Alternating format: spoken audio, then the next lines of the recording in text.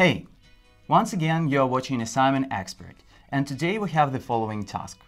A 10-kilo block moves with a speed 12 meters per second, and it collides with a spring constant 200 newtons per meter.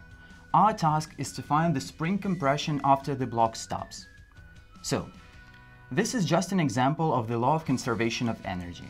According to this law, the kinetic energy of the block before the collision, Ke of the block, equals the potential energy of the spring after the collision when the block stops.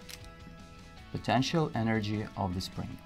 So on the left side we have 1/2 of mv squared, where m and v are the mass and velocity of the block. And on the right side we have 1/2 times kx squared, where k is the spring constant and x is the spring compression.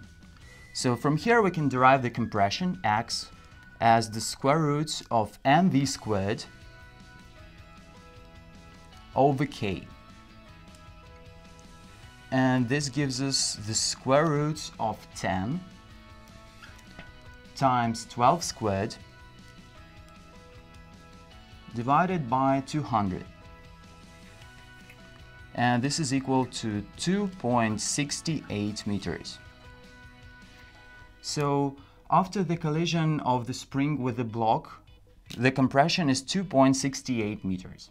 Thanks for watching us, guys. Subscribe to our channel, and I see you next time.